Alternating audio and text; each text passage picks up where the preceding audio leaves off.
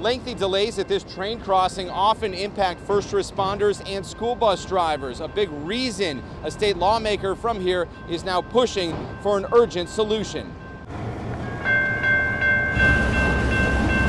On any given day, it's a familiar sight that threatens to impact emergency response times when seconds count. Going to have a male in his 70s fell down and hit his head. Train tracks at this time, Pennsylvania and Huron River Drive as well as Sibley are all blocked by a train. Surveillance cameras set up at multiple locations throughout the area give us a snapshot of what people in this community have often faced for decades.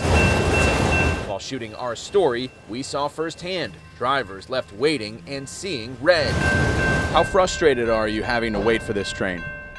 Very frustrated actually, because my boss is kind of on my head about getting to the job. Stuck behind a train like this day after day, what goes through your mind? I get stuck by trains all the time when I go to work. There's like 2 tracks and every morning I get caught by them. Every morning and it's like, it's one after another after another. According to township data, average response to a fire or medical emergency is roughly 7 minutes. But Police Chief Everett Robbins says camera monitoring simply isn't enough, and a bridge or underpass is needed at multiple locations.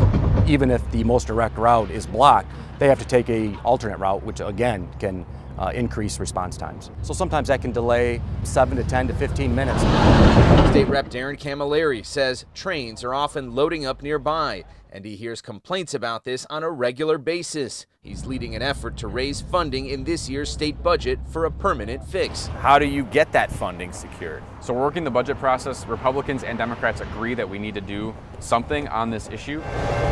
The governor has set aside $60 million for statewide road improvements like this. Camilleri believes at least $25 million should be spent right here in Wayne County. We have historic levels of funding at the state right now for infrastructure that will allow us to solve this problem once and for all.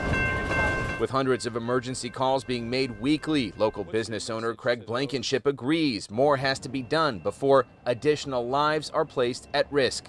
And simply chugging along is no longer acceptable. The train could sit here for 2-3 hours sometimes. You know, if there was an emergency, it would be hard to get, anybody across the train tracks. Locations like Pennsylvania and Huron River and Sibley and I-275 are considered among the most problematic. Drivers now hoping to avoid more time and patience lost, keeping faith funding won't get sidetracked in Lansing. There's no other way into town, basically. There's 3 exits and half the time they're all blocked. Representative Camilleri has already secured funding for a similar project in nearby Woodhaven, and he hopes to have funding ready to go for this project in the next few months. From Huron Township, Simon Shaquette, 7 Action News.